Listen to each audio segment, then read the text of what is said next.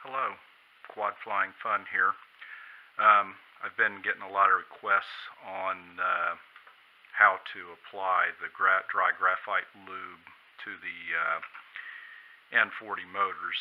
And actually, this would work for the N40, the N30, and the N20 as long as it has a similar type brush in it as what these little, the N40 has. That's in our, you can see my tarantula sitting here.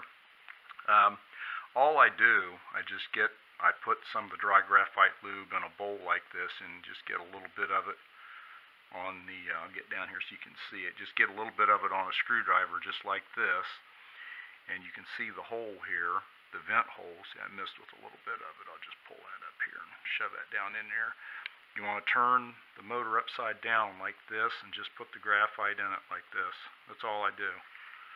And it doesn't take a lot because a little bit of this stuff goes a long way. You can see here I got the stuff on the screwdriver and I just put it in there like that.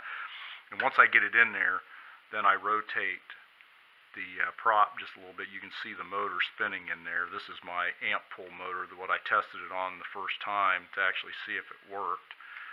And you just turn it like that and get it so that it turns in there, and then just turn this around and basically just knock the excess out of it. It'll come out when you start the quad up anyways, but it'll go everywhere if you don't.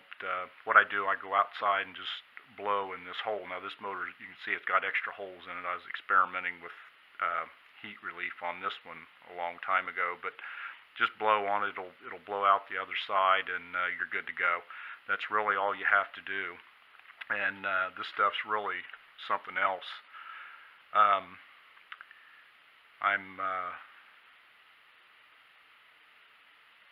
lost my train of thought there.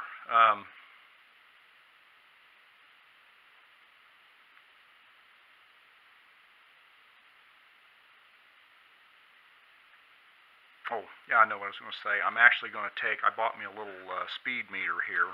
You can see I got that in the mail the other day. And what I'm going to do, I'm going to clamp my test motor down. Actually, I'm going to get another one, another test motor. I'm going to do an amp pull on it with my multimeter to see what kind of amps is flowing through it. Now what I do, I use a fully charged 7.4 volt battery for the test. I'll do an amp pull. I'm going to shut it down. I'll paint one of the blades so I can get an accurate reading with my speed digital. It's a digital tachometer, I should say. Get an accurate reading on it, and then I'll do it. And I'll run it again afterwards, after treatment with the graphite lube, and to see what the amps, how many amps it's pulling, and the speed of the propeller, to just make sure that basically my assessment's correct in the fact that these motors are working better with the graphite lube in them than they were before. And I basically have already seen it already. This quad it's worked really well on it so far. So I hope that helps everybody. Sorry about that little delay there in the center. I'll try to edit most of that out, but lost my train of thought there for a second. But I hope that helps everyone. Kind of explains how I do this. Not hard. Just a little bit messy at times.